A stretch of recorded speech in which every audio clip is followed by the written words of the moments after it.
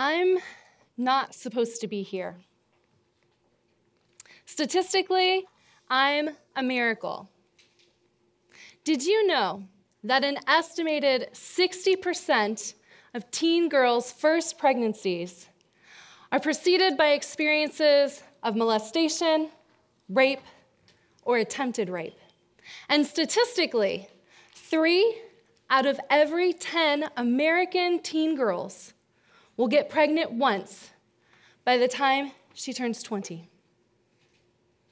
Generally, these girls end up having to forfeit college.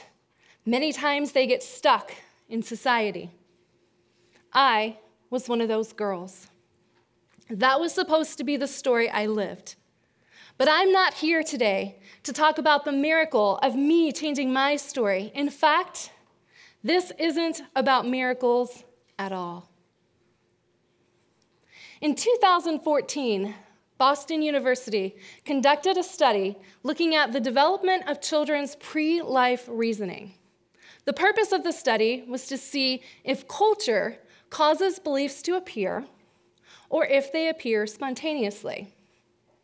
The researchers looked at 2 groups of kids from Ecuador.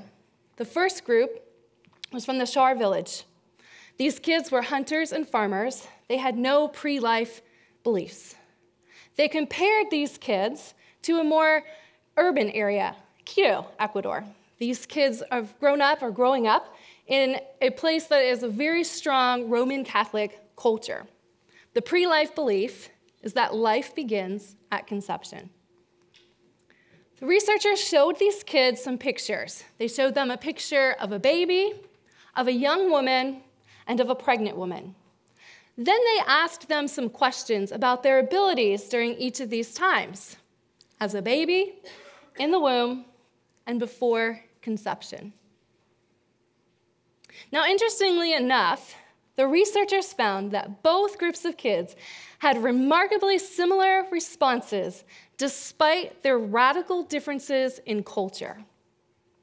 Both groups of kids, remember, these kids are between the ages of 5 and 12. They believed that their bodies did not exist before they could think or remember. However, they did believe that their emotions and desires existed before they were born. Between the ages of 5 and 12, these kids understood that their bodies didn't exist, but they couldn't imagine that their emotions and desires weren't there. Ladies and gentlemen, I'm going to call your emotions and desires your spirit. And what I call your spirit is a powerful life force that's in us that we can't imagine ourselves in the world without it. And in my experience, that life force, that spirit, it's innately positive. It is by its nature positive. It wants nothing but good for us. It's the ultimate pursuit of joy. So here we have these kids between the ages of 5 and 12. They recognize this truth. But then what happens to us as we reach 30 and 40 and 50 and beyond? What happens to that pursuit of ultimate joy? It seems like we start out at one place and we move to another, and we experience life, and it seems like it would take a miracle to get back to that place of joy. Let me tell you a story about a woman named Linda. I sat across from Linda. We had met a couple times before. She was very successful, the ultimate professional, and she was miserable. She couldn't imagine her life without her work. We had met a few times, and I said to her, Linda, who would you be without your work? What would you be without the success of your career? And it must have been the right question at the right time because she began to cry. Now, it doesn't stop there. I continued to ask that same question over and over again for a period of several months. Today, that woman who was deathly afraid, terrified of being without work, is currently unemployed and full of joy. You see, it takes asking the right question over and over again, but it's not always that question. Take Chris, for example. Chris calls herself an introvert. Again, very successful, highly educated. She's a nurse. At the end of every day, she goes home, locks herself inside,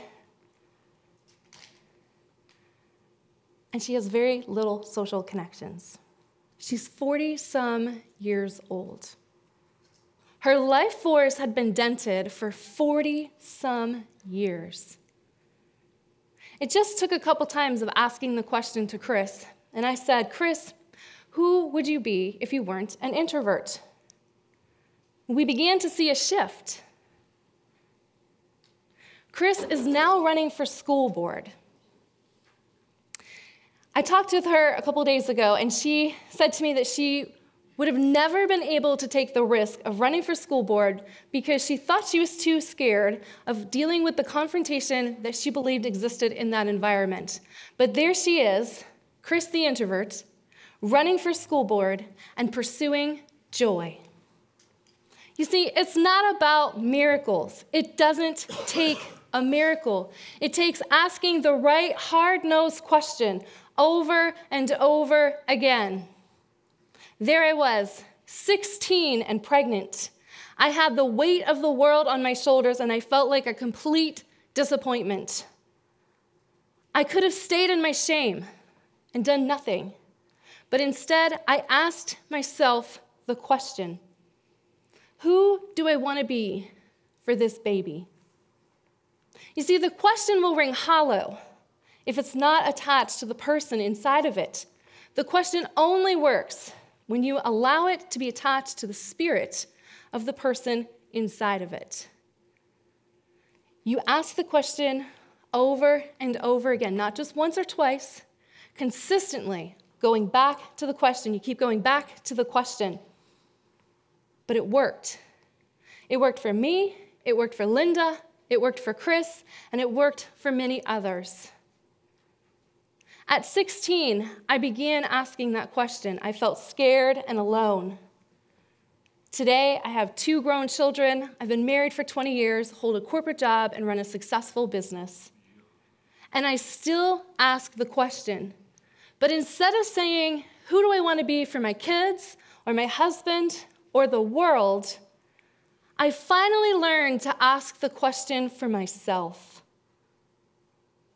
Who do I want to be for me? Which is what my spirit wanted to begin with. The thing that's got me to this point, through all of the dysfunction and craziness and the place that I grew up, was my mother would say this one thing to me when I would tell her how bad I felt. And she would say, Heather, God doesn't make junk. You see, the spirit force, that life force, wherever it comes from, isn't junk.